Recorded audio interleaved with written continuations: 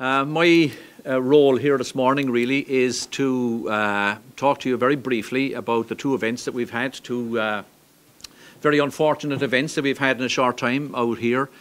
in North County Dublin, to look for some assistance from the public, to reassure the public in terms of what the Garda Síochána are doing and what we expect to happen over the next couple of days and the next couple of weeks, and maybe to discourage some people from getting involved in what we see is happening now on a daily and a weekly basis around the city, not only our city, but in fact across the country, where we're seeing young men, and it's difficult to even term them young men at the age of 22, because they're only just after coming out of their teenage years,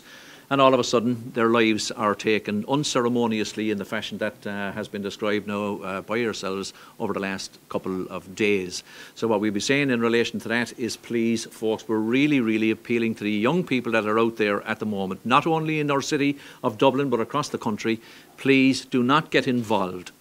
at any level with the drugs trade. And we consistently hear comments like, you know, he's only doing a little bit of low-level dealing, or, you know, he's only taking a little bit of gear here and there. Folks, what we're saying to the public and to parents and to young men and women is, please